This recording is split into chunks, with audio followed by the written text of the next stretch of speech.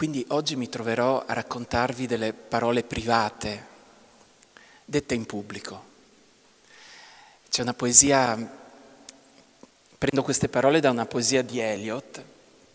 T.S. Eliot è uno scrittore che io amo molto. Sentite cosa dice rispetto alle parole private dette in pubblico. È una dedica che fa a sua moglie.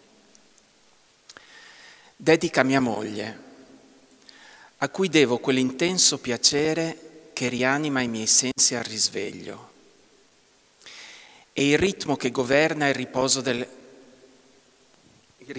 nostre notti, il respirare all'unisono, di amanti i cui corpi profumano l'uno dell'altro, che pensano gli stessi pensieri senza bisogno di parole e sussurrano le stesse parole senza bisogno di significati. Nessun fastidioso vento invernale potrà gelare, nessun cupo sole tropicale potrà avvizzire le rose nel giardino che è nostro e solo nostro. Ma questa dedica è perché altri la leggano. Queste sono parole private indirizzate a te in pubblico. Quindi io mi trovo in questa situazione di indirizzare a voi delle parole private paradossalmente dette in pubblico, però questo è il mestiere che mi sono scelto, quindi oggi devo fare questa cosa. Io sono uno scrittore di libri per ragazzi e oltre al lavoro di scrittore io incontro, come vi ho già detto, molto spesso i miei lettori e quando entro in una classe i ragazzi alzano subito la mano per farmi delle domande. Io mi ricordo la prima volta che ho incontrato dei lettori bambini e fino a quel punto io avevo letto le mie cose a figli di amici, quindi bambini che conoscevo, andavo in una classe dove c'erano bambini che io non conoscevo, ma loro conoscevano già me perché avevano letto un mio libro e anche se lo scrittore non vuole, poi lo vedremo, c'è tutto tra le righe dello scrittore. Quindi io avevo studiato tutto di psicologia dell'età evolutiva, tutto di letteratura per l'infanzia, arrivo in questa classe e appena entro un bambino mi alza così la mano e dice Luigi Dal Cin, ti devo fare una domanda sul tuo ultimo libro, così ti devo. E dico cavoli, ha trovato gli errori, oppure adesso mi chiede la metafora che non l'ho ripassata, la metafora. E dico sì, certo, dimmi pure, Luigi Dal Cin, nel tuo ultimo libro, come hai fatto a incollare le pagine? Altre domande che mi fanno i bambini, questa è una domanda che mi fanno i bambini di prima elementare e mi accorgo che questo bambino sta per farmi quella domanda perché quando entro in classe mi guarda così, come per dire, ma sei tu lo scrittore? Sì, cioè come bisogna essere? Sì, sono uno scrittore. Ma se continuo a guardarti così vuol dire che sta per farti questa domanda. E dico, ma mi vuoi chiedere qualcosa? Ma sì, però dai, coraggio, dimmi pure. Ma non so se la maestra vuole. Sì, dai, puoi chiedermi quello che vuoi. E la domanda assume varie forme letterarie, ma la sostanza è, ma se tu sei un vero scrittore, come fai ad essere ancora vivo? Una volta una maestra mi ha detto, quando ho detto ai miei alunni che sarebbe arrivato uno scrittore, un bambino mi ha chiesto, ma viene vivo? Un'altra domanda tipica è, come fai a scrivere così bene? E io dico, grazie, ma come sei... Allora comincio a parlare di tecniche di scrittura, no? Finché un bambino di prima elementare mi fa, ma come fai a scrivere così bene? E allora mi chiedo, un bambino di prima elementare che sta ancora imparando a leggere e fa un grande... come può valutare lo stile di scrittura? Grazie, ma cosa intendi dire che scrivo bene? Allora lui apre un mio libro e dice, scrivi benissimo, sembra fotocopiato. Si riferiva ai caratteri di stampa, evidentemente. Altre domande sono, ma come fai ad avere la scrittura nel sangue? Che a me fa un po' paura perché oltre ai trigliceridi e il colesterolo alto, cioè, sembra una malattia, no? Avere la scrittura nel sangue. Ma no, è un modo di dire. Ecco, man mano che va avanti l'incontro, le domande si fanno più difficili, avete capito? Queste sono domande di primo impatto. E la domanda cardine di tutto è perché scrivi? Ecco, lavorare su Pavese mi ha portato a riflettere sul senso della scrittura, in particolare del rapporto tra la scrittura e la vita. Questo è stato il tema che ha attraversato tutta l'opera di Pavese, ma che ha attraversato l'intera sua esistenza, fino alla fine, il rapporto tra scrittura e vita.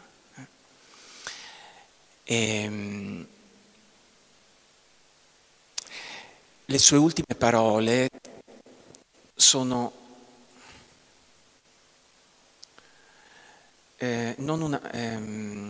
sapete che Pavese, quando ha ricevuto il premio Strega, lui annota nel suo diario, dice: in 10 anni sono diventato il re, ho ottenuto tutto, ma a questo trionfo manca il sangue e la carne, tutto questo fa schifo. Non più parole, un gesto, non scriverò più. Grazie. E vedete, parole e gesto, come dire scrittura e vita, no? La vita è fatta di gesti, anche di parole. La scrittura è fatta di parole. Non parole, un gesto. E il tentativo di tutta la vita di Pavese e di tutta l'opera di Pavese trovo sia stato proprio quello di cercare di unire vita e scrittura.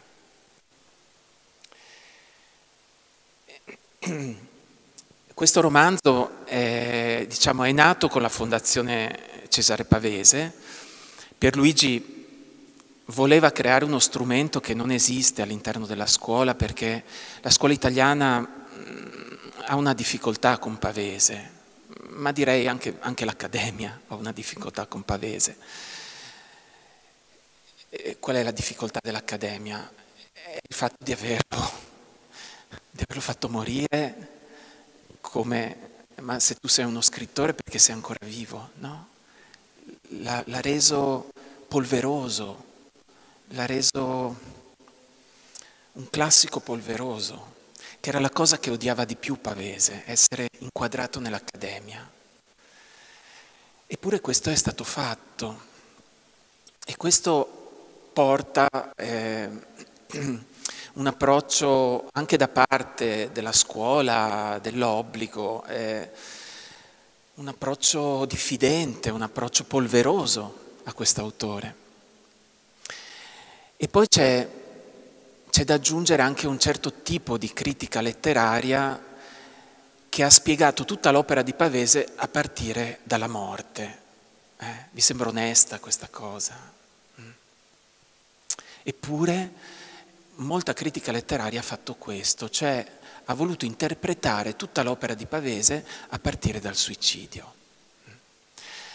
Ovviamente questo crea, a parte che non è onesto intellettualmente, perché chi di noi può essere giudicato da un gesto rispetto ad un'intera vita? E poi soprattutto perché l'opera di Pavese è un'opera piena di vita, è un'opera vitale. Pavese ci ha indicato l'altra riva, poi non è riuscito a raggiungerla, però ce l'ha indicata in maniera molto chiara, che è la riva della vita. A partire da tutto questo, ovviamente il mio lavoro ha voluto risolvere, dare delle parole. È un po' il compito dello scrittore, dare delle parole, anche regalare delle parole a quegli insegnanti che magari si trovano un po' in difficoltà a raccontare tutto questo, no? Ecco. E a partire da questo ho realizzato questo romanzo. Io sono venuto qui, sono stato per un periodo qui, ho avuto la fortuna di vivere questi luoghi e camminando per queste colline con lo sguardo di una persona esterna viene proprio, magari voi ci siete abituati oppure avete anche dei giudizi, nel senso, lì vive quello che mi ha fatto quello sgarbo e quindi guardate quella collina. Ma io che vengo da fuori non posso che vivere la bellezza e il mito di questo vostro territorio. E poi attraverso la Fondazione ho potuto conoscere molte persone, parlare con persone che vivono qui, che lavorano su Pavese, che lavorano sulle tradizioni popolari, ecco, quindi per me è stata veramente un'immersione nell'opera di Pavese, nella sua vita e anche nel vostro territorio, nella vostra cultura, nei vostri miti più antichi, più radicati.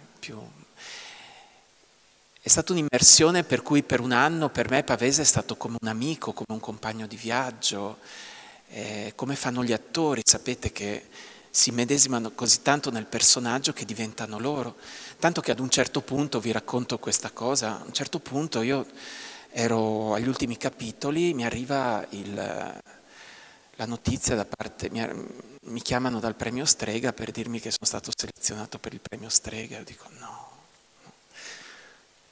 mi sto immedesimando troppo, giusto? Quando poi mi hanno annunciato che non l'avevo vinto, ho tirato un sospiro di sollievo, ho detto beh, adesso posso uscire dalla vita di Pavese e riprendere la mia. E, ecco, questo romanzo parla di un ragazzo, adolescente, e La luna e falò è un libro in cui ha grossa parte la memoria. È un adulto che ritorna nel suo paese natale e cerca di recuperare un'infanzia che però in realtà considera irrimediabilmente perduta. Questa distanza per un adolescente che è diciamo, il lettore a cui ho rivolto questo libro, non c'è una distanza di memoria rispetto all'infanzia. O è molto breve, ovviamente. Quindi non avevo altra soluzione se non ambientare il mio romanzo ai tempi di adesso, proprio per non creare questa distanza di memoria che non è vissuta da un adolescente. Ma poi mi si è posto un altro problema, cioè voi trovate nell'editoria italiana per ragazzi molte riduzioni di classici, trovate rielaborazioni di classici. Io non ho voluto fare né l'uno né l'altro. In generale non amo molto le riduzioni dei classici per ragazzi. Che senso ha riassumere Moby Dick? No, la trama si risolve in 5 righe, ma la bellezza di quel romanzo sono tutte le digressioni, le lunghe descrizioni delle baleniere, della balena, la paura che ti suscita questo mostro bianco, no? Ecco, non ho voluto fare ovviamente un riassunto della luna e falò, ma nemmeno una rielaborazione. Chi sono io per rielaborare un classico di questo tipo, no? Con quale protervia posso mettere mano ad un classico, io o un qualsiasi altro autore, ecco.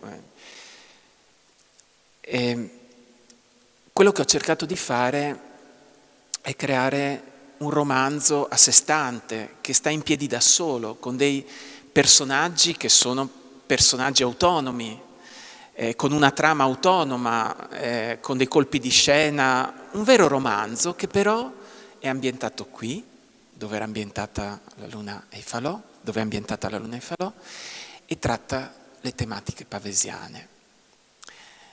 In modo, ecco, io lo definisco, non amo le riduzioni, non amo le rielaborazioni, amo i libri ponte, cioè quei libri che ti indicano il classico, l'opera classica, ma te la indicano, in modo che tu un giorno, quando sarà il momento,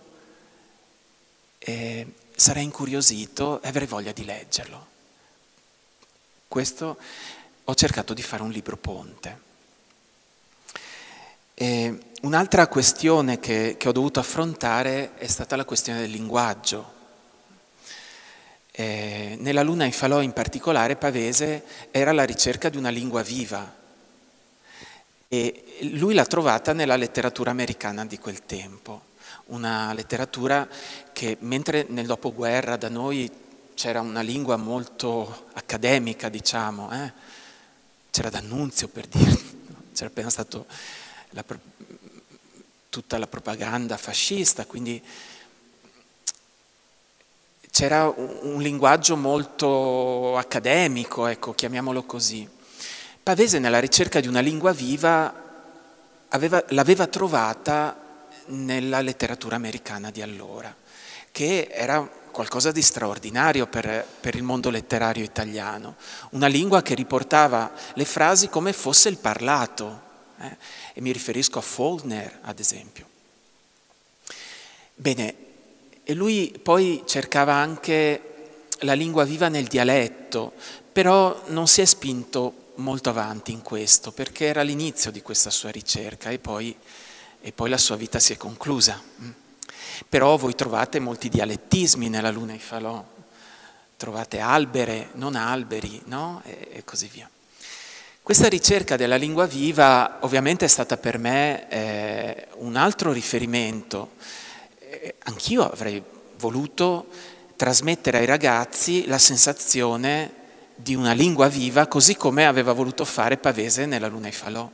Però Pavese nel 49, nel 1949, si riferiva alla letteratura americana del 1949, che adesso è diventata accademica per noi, dopo tutto questo tempo. Io nel 2022 mi sono riferito alla letteratura americana del 2022. E quindi mi sono riferito ad esempio a autori come Carver. Ho ripreso anche i suoi autori classici che lui ha tradotto, come Faulkner, come Joyce, nelle parti più sperimentali di questi autori, ma non troppo. Se voi, potremmo discutere a lungo se l'Ulisse di Joyce è un grande esperimento riuscito o non riuscito dal punto di vista letterario, no? Sicuramente è stata un'innovazione nella tecnica della scrittura, ma è vera letteratura? C'è una frase che disse la moglie di Joyce, dopo che Joyce le chiese di leggere l'Ulisse, sua moglie rispose così: se venite a trovarmi a Ferrara, che dove abito, io ho scritto questa frase sulla mia porta. Nora Joyce rispose al marito James Joyce, dopo aver letto l'Ulisse, gli rispose così: caro, perché non scrivi libri che la gente possa leggere? Le mogli degli scrittori normalmente si sono dimostrate più intelligenti dei mariti. Un altro esempio è George Bernard Shaw, che è uno scrittore irlandese di inizi Novecento.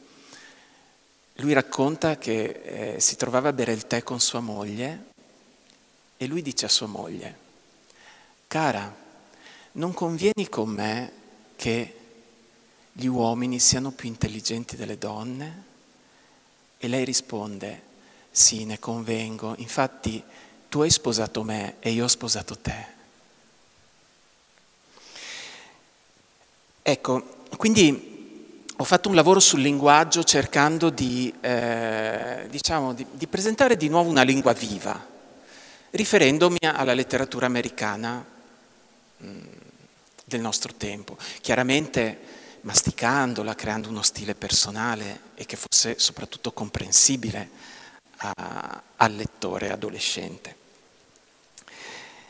E poi ho farcito il libro di citazioni pavesiane che ho messo, che vengono pronunciate dai protagonisti, dai vari personaggi, senza che loro ne siano consapevoli. Però troverete distribuite in tutto il libro frasi che trovate nella Luna in falò, pronunciate dai personaggi in contesti spesso spiazzanti rispetto all'originale. Però questo fa in modo che chi legge questo libro e poi leggerà il classico riconoscerà questi aspetti che io ho in qualche modo lanciato senza imporli, ma tra le righe. Ecco, la storia è la storia di un adolescente che io ho chiamato Anguilla, come viene chiamato il protagonista della Luna e i falò. Anguilla nella Luna e i falò viene chiamato così perché per i suoi bagni in belbo, ma io credo ci sia anche un significato più profondo, perché l'anguilla della Luna e i falò è come se fuggisse. Sapete, le anguille scivolano via e lui sfugge da cosa? Dalla propria identità. Lui non sa chi è suo padre, chi è sua madre, è orfano, e ritorna in questi luoghi per ritrovare una propria identità, senza però crederci veramente. I pescatori comacchiesi, che sono della mia provincia, per afferrare le anguille non le afferrano così, le afferrano così, per bloccarle, perché l'anguilla sfugge. E l'anguilla del mio romanzo è un ragazzo adolescente, si chiama così invece perché lui è stato in America, e sapete che le anguille vanno nel mare dei Sargassi a riprodursi. E una volta riprodotti nel mare dei Sargassi partono dalle nostre zone, seguono i fiumi, attraversano tutto l'oceano, le anguille arrivano nel mare dei Sargassi, lì depongono le uova e poi muoiono. Le piccole anguille impiegano 3 anni per tornare indietro e ritornano magicamente nei luoghi dove vivevano i loro genitori. E la cosa straordinaria che ho scoperto, è una delle migrazioni più misteriose del mondo animale, la cosa che ho scoperto, cioè gli scienziati si chiedono: ma come fanno a ritornare, ad avere la memoria, i figli per ritornare nei luoghi? Ecco, e uno dei modi per orientarsi, hanno scoperto, essere la luna. La luna, in particolare la luna nuova, cioè quando la luna è invisibile, perché pare che la luna blocca in quel momento i raggi del sole, e questa mancanza di radiazioni solari consente alle piccole anguille di potersi orientare. Perché questo anguilla, questo ragazzo adolescente, è un ragazzo invisibile, è invisibile al padre. Innanzitutto, ho voluto in questo modo rappresentare l'essere orfano dell'anguilla della Luna e i falò, ma l'essere orfano è una condizione, diciamo, che a volte impone la vita e non è condivisibile e comprensibile da tutti i ragazzi, ma il fatto di essere orfani perché invisibili ai genitori è una condizione molto più diffusa negli adolescenti. Forse sempre più diffusa, essere invisibile nei propri desideri, in ciò che uno vuole realizzare, nel non essere ascoltato dall'adulto. E Anguilla vive proprio questo. Suo papà è un professionista, ha uno studio di progettazione a Torino e ha una succursale in America dove lui ha già preparato il futuro per suo figlio. Però non vede i desideri del figlio. Il figlio, tra l'altro, è stato rimandato in matematica, che è proprio la materia su cui lui ha basato la propria professione. Quindi lui, Anguilla del mio romanzo, ritorna qui nelle Langhe d'estate, ma deve recuperare matematica, deve stare rinchiuso tutto il giorno, questo vuole il padre, a recuperare questa materia in cui è andato male. Anguilla ritroverà però qui, che sono i luoghi della sua infanzia, ritroverà, dopo essere stato in America per alcuni anni, ritroverà la propria identità. Si chiuderà il cerchio che Pavese aveva aperto. La ritroverà Anguilla la propria identità, perché io devo offrire delle soluzioni ai miei lettori, che sono ragazzi, no? È il mio compito questo. E ritroverà la propria identità grazie a 2 persone. Una è la nonna, che è cieca, è la ex bibliotecaria di Santo Stefano Belbo, è cieca ma riesce a vedere i desideri del nipote. Lui dice, ci vede molto meglio di mio padre e di mia madre messi insieme. La cecità è spesso legata alla profezia, no? Proprio per far vedere, molti profeti erano ciechi, se leggete l'Antico Testamento. Perché? Perché vedono oltre il visibile, e questa caratteristica è messa in evidenza proprio dalla cecità. È depositaria la nonna anche delle antiche tradizioni, delle masche, dei guaritori, di queste colline. E lei riesce a vedere ed a aiutare Anguilla a trovare la propria identità, al di là delle aspettative del padre. Questo creerà un'opposizione molto forte con il padre, un contrasto molto forte. E poi attraverso un'altra persona che è Luna, che è una ragazza di cui lui è innamorato, che ha sempre vissuto qui. E lui che è stato in America e ritorna e ritrova Luna che è immersa nella natura, è una ragazza panica, immersa nel mito, nella natura, lo riabitua al contatto con la natura, lo immerge, lo aiuta ad immergersi di nuovo anche fisicamente nel belbo.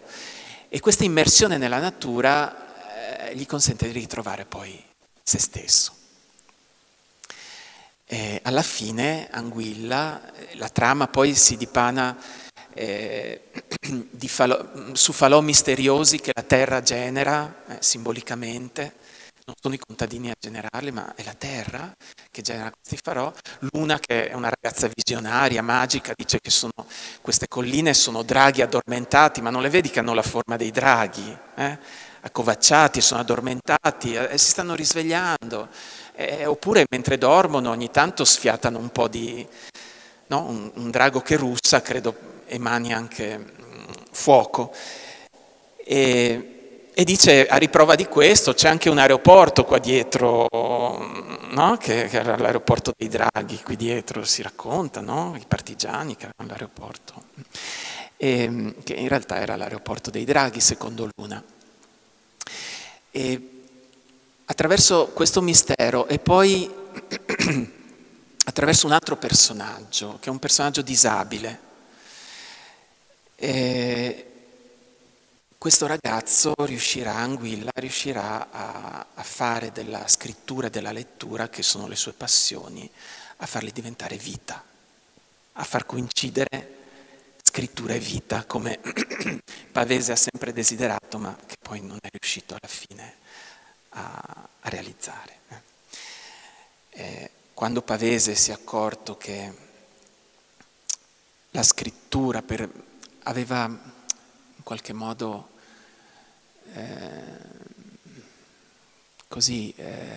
rinunciato alla vita per la scrittura, quando si è accorto di aver immolato la propria vita sull'altare della scrittura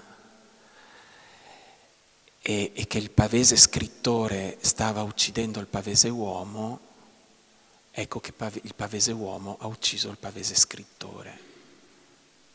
Secondo me questo è il senso finale di quel gesto. È un gesto di vita in fondo, paradossale, perché il Pavese uomo però è questo, è questo. E Anguilla invece vive questa identità attraverso un ragazzo disabile.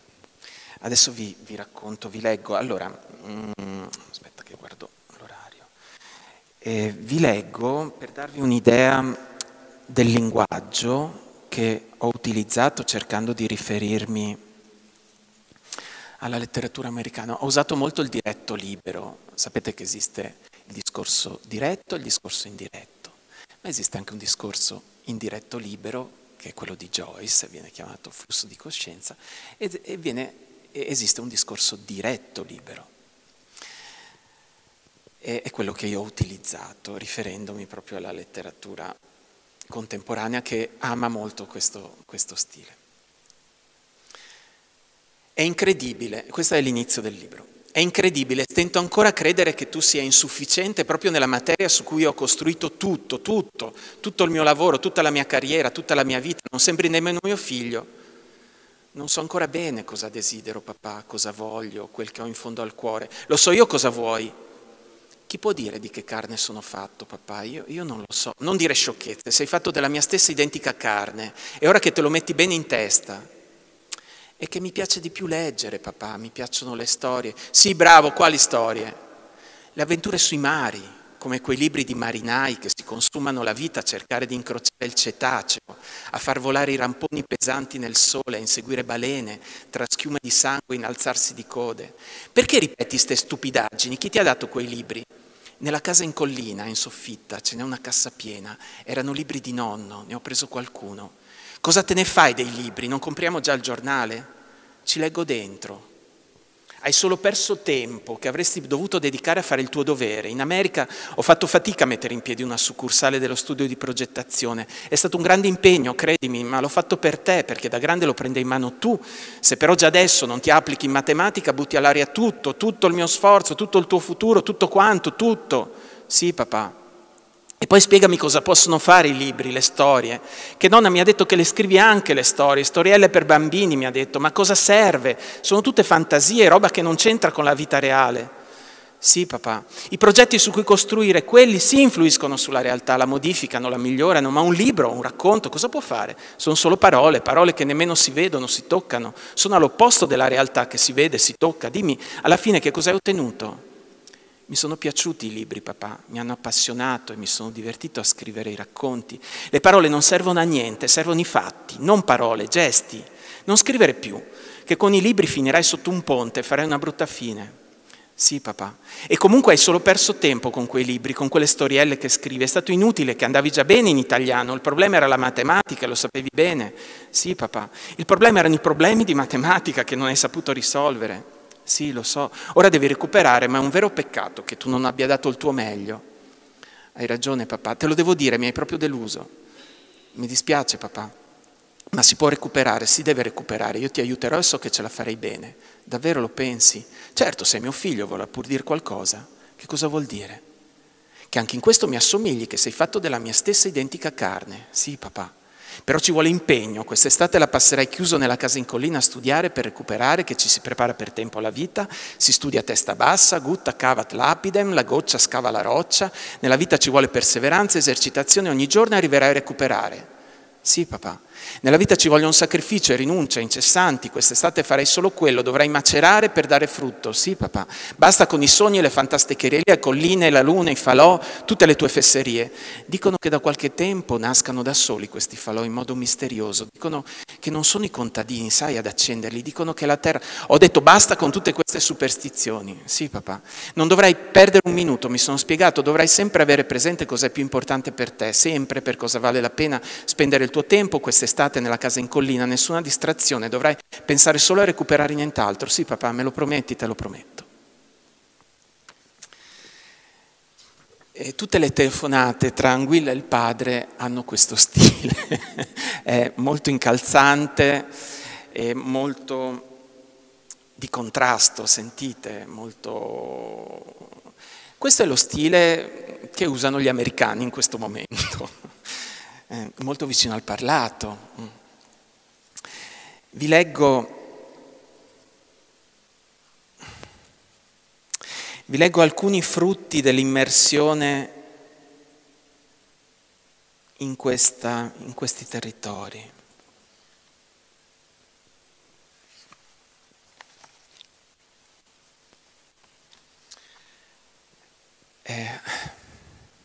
Il fatto di essermi immerso qui mi è servito a scrivere queste pagine.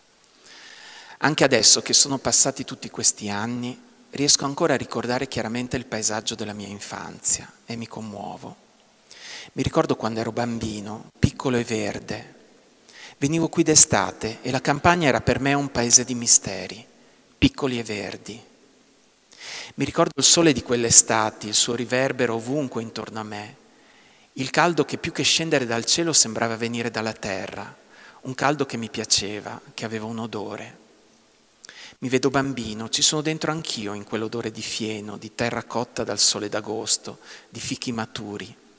Io tutto sudato e sulle labbra il sapore di tutti i miei sogni e di tutti i miei desideri che stavano sbocciando sotto quei raggi di sole. Mi ricordo le passeggiate lungo le rive ombrose, al canto delicato dei grilli e al frinire assordante delle cicale, quando bastava passare nelle pozze scoperte al sole per sentire ancora l'afa e il sudore. E se alzavo lo sguardo verso le creste, quei grandi prati che sparivano sulla cima della collina, le vigne, le macchie degli alberi, i sentieri, le cascine sparse, se alzavo lo sguardo oltre i rovi, distinguevo i noccioli e gli alberi di mele e di pesco. E quando qualche pesco o qualche mela rotolava nella riva, mi sembrava sempre più buona di quelle che comprava mamma. Mi ricordo quei ciuffi di piante, di canne, quei boschetti, quei rovi, quelle grillaie, quelle macchie di cespugli. Sembrano del tutto inutili per il raccolto, diceva nonna, ma hanno anche quelli il loro bello e fa piacere posarci l'occhio, saperci nascosti i nidi. Ma per accorgersi di quei nidi bisogna averlo nelle ossa questo paesaggio, come la polenta. Mi ricordo che di notte si sentiva in lontananza un cane abbaiare, ma era un abbaiare così fioco che sembrava provenire dai confini del mondo. Abbaia alla luna perché gli sembra polenta, diceva allora la nonna e mi sorrideva. Mi ricordo il belbo con quella stradina in mezzo ai rovi e la riva fatta di sabbie, di salici, canne basse e io a piedi nudi che giocavo nel luccichio dell'acqua. Mi ricordo quell'odore rasposo di collina e di vigna e io disteso su un prato a contemplare in cielo le nuvole, a immaginare le forme dei miei sogni e delle mie avventure nei 7 mari.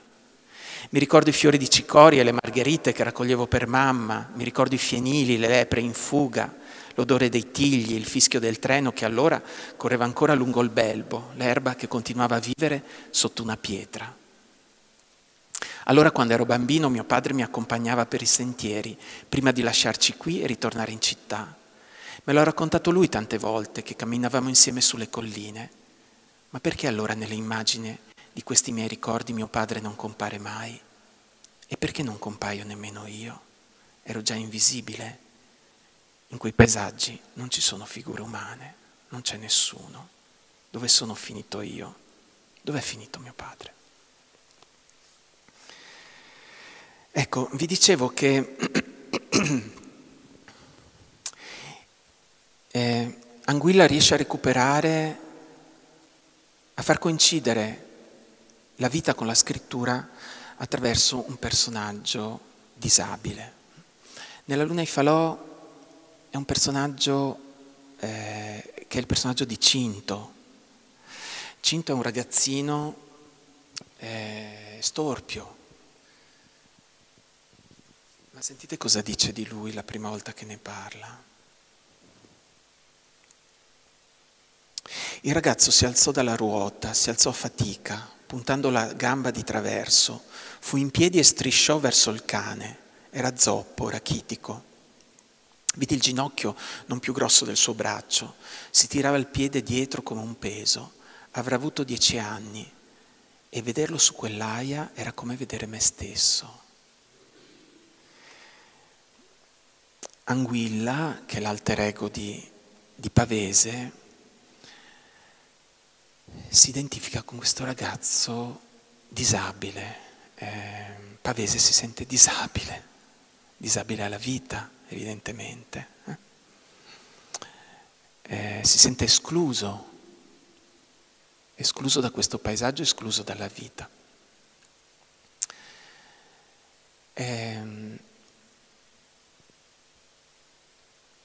Si sente estraneo alla vita, scrittore ma estraneo alla vita. Non c'è questa coincidenza tra scrittura e vita. Come l'ho ricreata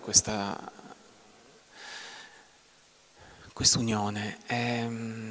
L'ho ricreata con parole private,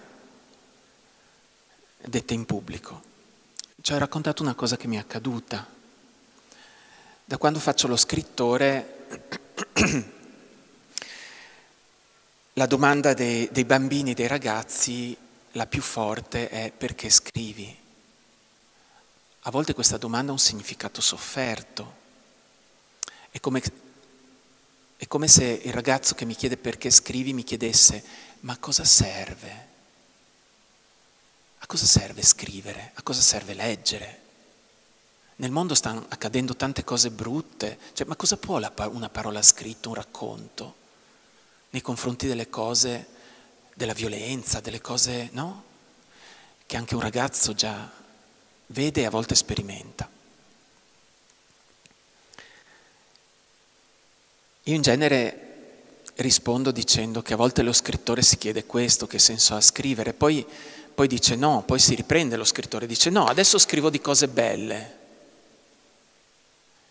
e combatto contro le cose brutte che quella parte di mondo produce. E un bambino alza la mano e dice vabbè, poi il mondo produce altre cose brutte, va bene, io scrivo ancora di cose belle, c'è una battaglia tra lo scrittore e quella parte del mondo che produce cose brutte.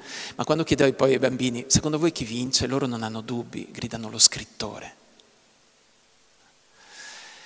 Ma per spiegare meglio tutto questo racconto una cosa che mi è accaduta e che ho riportato in questo libro, e ho fatto finta che fosse accaduta ad Anguilla, al protagonista. In realtà è accaduta a me, ma l'ho raccontata esattamente come mi è accaduta. Un giorno squilla il cellulare e io rispondo e c'è una persona che piange al cellulare.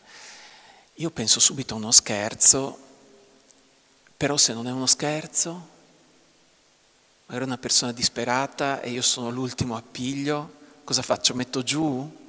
Sopporterò lo scherzo se è uno scherzo, ma se questa persona ha bisogno di me, resto qui, giusto? E infatti dopo un po' smette di singhiozzare ed è una mamma che ha un figlio disabile. Mi racconta di Mattia, che ha una disabilità dovuta a una sindrome genetica. Una sindrome genetica vuol dire, lo racconta ai ragazzi, che quando noi nasciamo abbiamo, assomigliamo un po' alla mamma, un po' al papà, perché abbiamo il loro patrimonio genetico, sia della mamma sia del papà. Infatti in alcune cose assomigliamo alla mamma, in alcune cose assomigliamo al papà. Però le informazioni che ci trasmettono i nostri genitori sono talmente tante, miliardi, che a volte c'è qualche modifica in quelle informazioni. Ed è normale che tutti noi abbiamo modifiche genetiche, solo che spesso non hanno avuto alcun tipo di conseguenza, no? Magari abbiamo caratteristiche che sono diverse dalle caratteristiche del papà e della mamma e sono proprio nostre, solamente nostre. A volte queste modifiche genetiche invece hanno delle conseguenze più importanti nella vita di una persona. In particolare Mattia ha una sindrome rara e questa sindrome rara, ad esempio, l'ha portato appena nato a non avere la forza muscolare per piangere. Questo mi racconta la mamma al telefono. E un bambino che non piange da piccolo è un problema per i genitori, perché non sai quando ha fame, quando sta male. E loro mi raccontavano che mettevano la sveglia ogni 3 ore per dare da mangiare al loro figlio, perché mentre noi possiamo restare per tante ore senza mangiare, anche per dei giorni, un adulto, ma un bambino no, un bambino può morire. E loro, per la paura che la sveglia non suonasse, ogni 3 ore stavano svegli tutta la notte, ma questo per anni. E poi gli davano da mangiare, ma come gli davano da mangiare a Mattia? Mattia non aveva la forza muscolare, è nato così, non è una malattia, è geneticamente così, è nato così, non è colpa di nessuno, né dei suoi genitori né sua, è nato così, è una sua caratteristica, come noi abbiamo i capelli di un colore o abbiamo il naso di una certa forma, no? E poi lui non riusciva a prendere il latte dalla mamma e quindi aveva un sondino che entrava dal naso e che gli arrivava nello stomaco e con una siringa ogni 3 ore, con il latte artificiale, gli davano da mangiare al loro figlio. Immaginatevi la difficoltà, no? Però la mamma non sta piangendo perché suo figlio è disabile, no? Sta piangendo perché suo figlio è andato in prima elementare e i suoi compagni di classe l'hanno messo all'angolo, non lo considerano, nessuno gioca con lui, nessuno parla con lui. Mattia non può parlare perché non ha questa forza, non riesce a parlare, non può parlare. Però si può comunicare in tanti modi, anche si può comunicare con i gesti, no?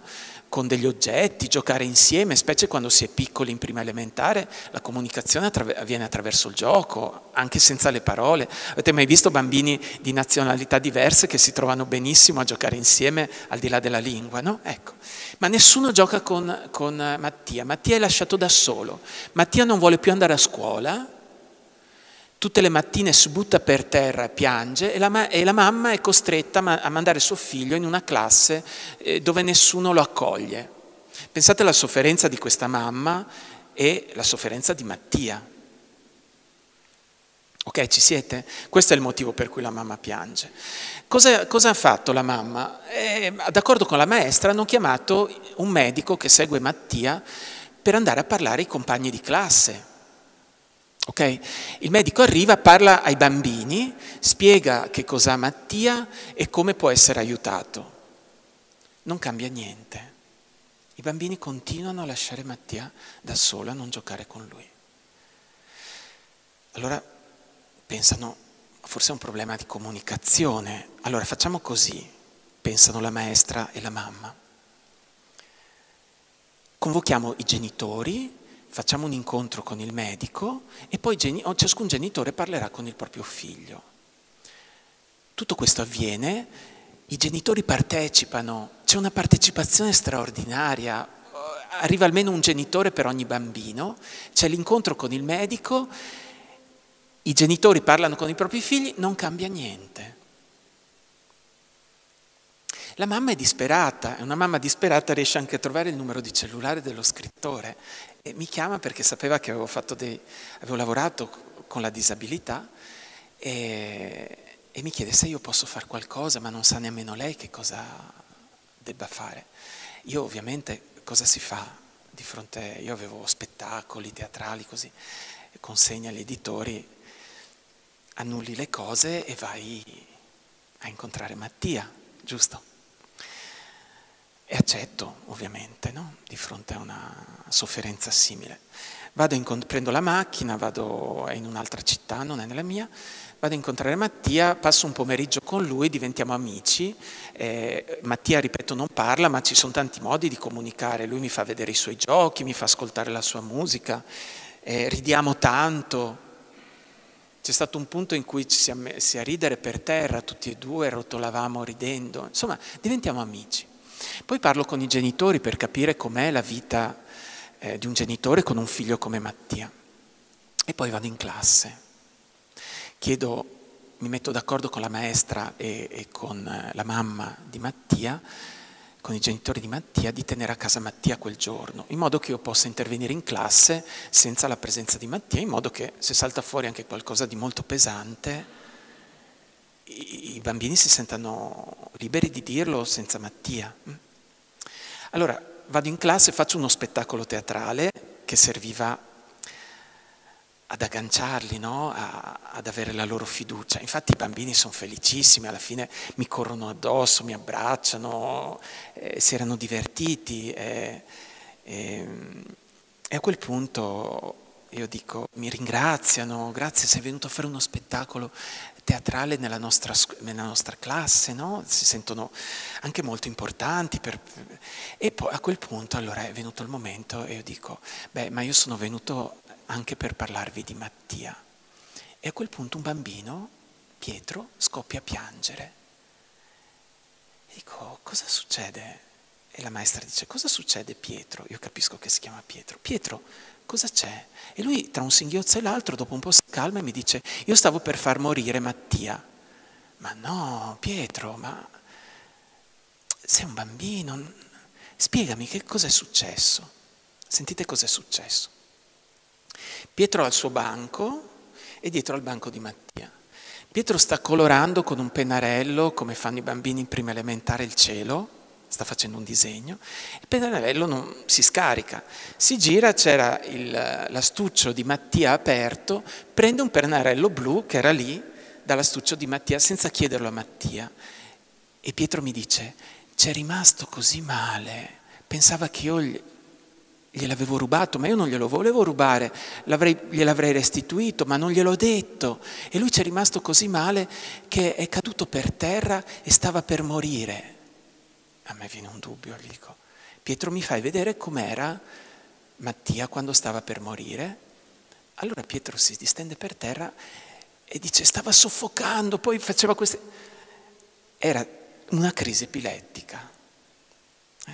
Ma era accaduta casualmente in quel momento, quando Pietro ha preso il pennarello di Mattia, casualmente in quel momento è venuta una crisi epilettica per Mattia, che non aveva alcun legame col fatto che lui avesse preso il pennarello, ma i bambini, chi lavora con i bambini lo sa, sono molto generosi i bambini e si addossano le colpe di tutto. Quando vedete il papà e la mamma che si separano, la prima cosa che i bambini pensano è colpa mia, no? Ecco, si addossano le colpe degli adulti i bambini. E in quel caso lì Pietro ha pensato di essere stato lui la causa del fatto che... E poi una crisi epilettica può fare impressione, perché poi non succede nulla in realtà, però sembra che stia per soffocare la persona, sembra che stia per morire, poi agli occhi di un bambino che non ne sa nulla, ancora di più. E quindi Pietro, che era un leader nella sua classe, ha detto a tutti gli altri compagni: non toccate le cose di Mattia perché potreste farlo morire, potrebbe stare male. E quindi era il contrario di quello che pensavano gli altri adulti. Quei bambini non tenevano lontano Mattia per egoismo ma perché lo volevano proteggere. E Pietro, singhiozzando, mi dice: che cosa devo fare? E io dico a Pietro: non te lo posso dire, perché altri adulti sono venuti a parlarvi, ma io non vi parlerò con la lingua degli adulti. Io vado a casa e scrivo un racconto e poi torno a leggervelo. Evviva, che bello, sì. Vado a casa, scrivo un racconto dove il protagonista si chiama Mattia, ma non è Mattia, è un personaggio, però vive le stesse cose che ha vissuto Mattia per arrivare in prima elementare. Quindi racconto del fatto che non piangeva, racconto del sondino e tutte le altre cose che ha vissuto Mattia. In un racconto che ha dei colpi di scena, ha un finale anche. Finito il racconto, vado da Mattia perché glielo voglio leggere. E Mattia non parla, Gli dico: Mattia, io ho scritto un racconto che parla di quello che hai vissuto tu. Non sei tu il protagonista, però il tuo nome e ha vissuto le cose che hai vissuto tu. Te lo posso leggere? Leggo il racconto, alla fine vedo che Mattia è commosso e gli dico: Mattia, ho scritto bene? Mattia, ho detto la verità? Mattia, questo racconto io l'ho scritto non solo per te, ma anche per i tuoi compagni di classe. Posso leggerlo ai tuoi compagni di classe? Mattia, quando io leggerò questo testo, tu potrai esserci o non esserci. Ci vuoi essere quando leggerò questo testo ai tuoi compagni? Mattia è molto coraggioso, perché lì c'era tutta la sua fragilità. Già per un adulto è difficile mostrarsi vulnerabile, fragile, no? Spesso mettiamo delle maschere per mostrarci come in realtà nessuno di noi è. Tutti noi abbiamo dei momenti di fragilità, di sofferenza, però dobbiamo sempre mostrarci. E Mattia è più coraggioso. Mattia è disposto, forse ha capito che non c'era altra soluzione per stare in quella classe. Leggo la storia ai genitori, i genitori si commuovono, piangono, bene, vado in classe. Allora io arrivo e Mattia è coraggioso, ma aveva voluto avere il banco proprio davanti a me, perché non sapeva come avrebbero reagito i suoi compagni di classe. Fino a quel momento l'avevano rifiutato, d'accordo? E quindi Mattia era lì che mi guardava tutto preoccupato. Leggo la storia, alla fine c'è silenzio Pietro si alza in piedi e comincia ad applaudire verso Mattia. Poi si alza in piedi un'altra sua compagna, applaude verso Mattia, e poi alla fine tutta la classe applaude Mattia. Applaudite Mattia. Coraggio.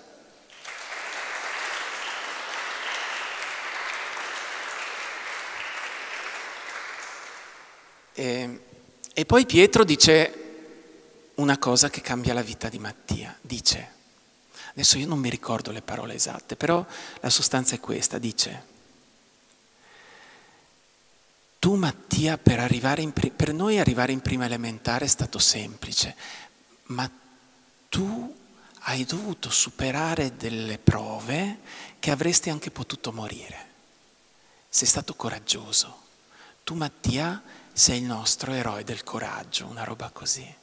E da quel giorno tutti i bambini vogliono prendere per mano Mattia quando fanno la fila per entrare ed uscire, tutti i bambini vogliono giocare con lui, finché un giorno, dopo 2 o 3 giorni, la maestra mi chiama e mi dice: l'ho chiamata perché ho trovato la lista. E ho detto: quale lista? Come, non è stato lei a fare la lista? Ma quale lista? No, io non ho fatto nessuna lista.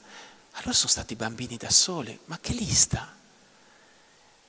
I bambini avevano fatto la lista dei loro nomi e di fianco un giorno della settimana, per andare a casa di Mattia, portarlo fuori e giocare con lui per mezz'ora. I bambini sono generosi, ma hanno bisogno che gli adulti usino le parole.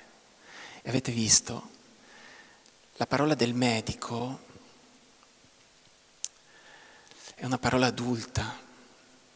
La parola dei bambini è la parola della narrazione, perché la parola informativa, come può essere un'informazione medica, ma questo vale anche per la matematica, vale per la geografia, la storia, qualsiasi materia, anche per lettere, arriva qui l'informazione. La narrazione ci muove qui, arriva qui. La narrazione fa di più dell'informazione. L'informazione è necessaria, ma va raccontata con la narrazione, perché altrimenti la vita non cambia. Perché le nostre vite cambiano quando ci commuoviamo, non quando abbiamo più informazioni. Sì, muoiono il 75% della popolazione in questo momento in carestia in Somalia, ma non ci cambia la vita, ma se andiamo lì e ci commuoviamo per qualcuno, e vediamo un bambino, lì sì che cambia la nostra vita, decidiamo di partire e di lasciare tutto e di fare i volontari in Africa, no? Ecco, il modo di vivere le cose è un modo narrativo per i bambini. Chi lavora con i bambini lo sa, giocano continuamente, facevamo che io ero e che tu eri, no? Ed è un gioco in cui, certo, quella strega, quel principe, non esistono nella realtà, però quanta verità c'è di loro in questo gioco. E soprattutto c'è la narrazione. Ecco,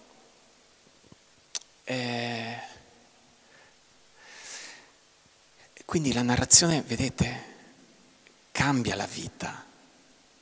Scrivere ha a che fare con la vita. La letteratura può essere vita, può salvare. Mattia è stato salvato da un racconto. Non solo, poi non è finita qui la storia. Io arrivo in una scuola, in una zona, diciamo, povera, anche dal punto di vista sociale e culturale dell'Italia.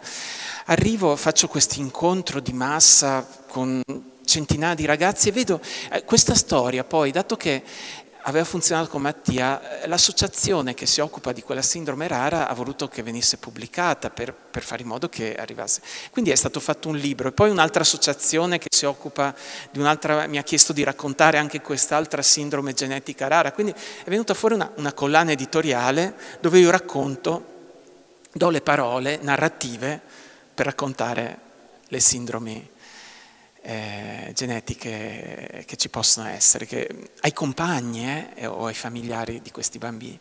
Quindi arrivo in questo incontro in un paese sperduto, in un paesino sperduto, e vedo in fondo che c'è un gruppo di bambini che agita questo libro che era uscito e ciascuno ne aveva una copia. E dico, ma che strano, ma come mai hanno... Allora dico, adesso faccio uno spettacolo, ma voi là in fondo, nel loggione, aspettatemi dopo che avevo fatto gli autografi e tutto quanto, fermatevi perché vi voglio parlare. Quindi faccio lo spettacolo e tutto, arrivo da questi bambini e dico, ma come mai avete preso questo libro? E una bambina guarda la maestra e la maestra fa sì, e quindi la bambina allora mi racconta. Noi abbiamo un compagno di classe come Mattia. Ah, e noi abbiamo capito, leggendo il tuo libro, che è una ricchezza avere un compagno di classe come Mattia. Giusto, mi dice. Ho detto, certo che è giusto, perché voi state imparando a leggere, a scrivere, la matematica, la geografia, sono tutte cose importanti, ma c'è una cosa ancora più importante, e guardo la maestra per vedere se è d'accordo, perché a volte lei mi fa, che è la capacità di voler bene, e anche questa si impara. E sapete, ci sono anche persone che non sanno leggere, non sanno scrivere, sono analfabete, ma sono felici. Perché? Perché hanno imparato a voler bene, a se stessi e agli altri. E allora avere un compagno di classe come Mattia può essere un buon esercizio per voler bene a una persona. E infatti noi abbiamo pensato questo, ma noi avevamo un compagno di classe che però non veniva mandato a scuola. Allora guardo la maestra abbassa un po' gli occhi e dico perché? Noi l'abbiamo chiesto alla maestra, perché? Noi abbiamo diritto ad avere un compagno che ci aiuti a imparare a voler bene. Perché non c'è questo nostro compagno? Perché veniva tenuto in casa dal padre, per vergogna. Ripeto, è una zona, era un quartiere, diciamo, di un quartiere in mano alla malavita organizzata, d'accordo? Quindi con una povertà sociale e culturale molto forte. E allora cosa avete fatto? La maestra, noi chiedevamo, ma perché non è qui in classe con noi? Perché non ce lo portano? Allora lo andiamo a prendere noi. E cosa avete fatto? Siamo usciti dalla scuola. Con la maestra, vi immaginate, fermi, dobbiamo chiedere l'autorizzazione al preside, no, non si può, di qua, no, il semaforo, fermate. Vanno a casa perché sapevano esattamente dove abitava questo ragazzo, vanno a casa, apre il padre e i bambini dicono, non avere paura, ci occupiamo noi di tuo figlio. Il padre li ha fatti entrare, sono usciti con questo ragazzino in carrozzina.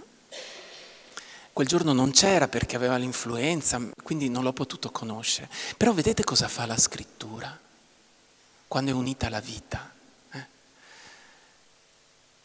Ed è questo che accade ad Anguilla. Scopre, arriva all'altra sponda, diciamo, all'altra riva che Pavese ci ha indicato in maniera molto chiara. Lui ha sempre voluto, ha sempre desiderato unire scrittura e vita. Poi non ce l'ha fatta, però ce l'ha indicata in maniera molto chiara. E per me è su questo che bisogna far leva quando si presenta Pavese ai ragazzi. È questo che a me interessa di Pavese. E questo credo che possa togliere quella patina di polvere che fa dire ai bambini: ma se tu sei uno scrittore perché sei ancora vivo? Come se la scrittura fosse roba morta. Quando lo vedete, la scrittura può essere roba viva.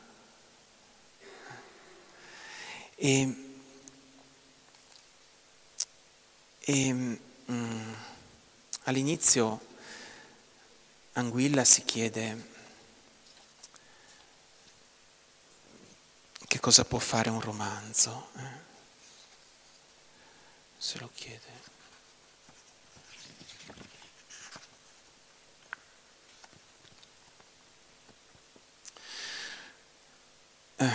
Sentite, l'ultimo giorno di lezione il Barba, che è un suo professore, mi ha consegnato gli esercizi di recupero, ma poi è stata la volta della prof di italiano che mi ha detto che sono fortunato a poter leggere La luna e i falò proprio nelle Langhe, proprio a Santo Stefano Belbo, dove è ambientato il romanzo.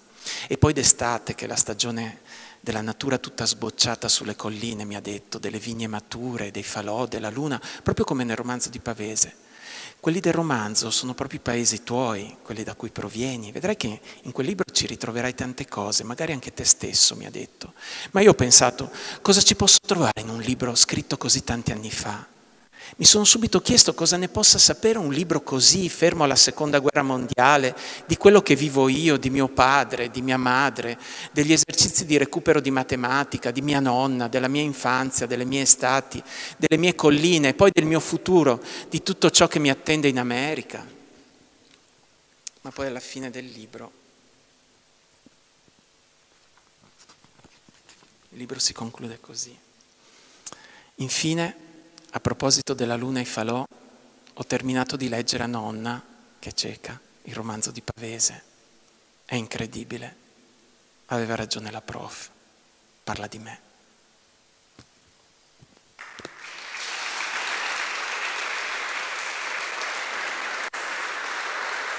Grazie.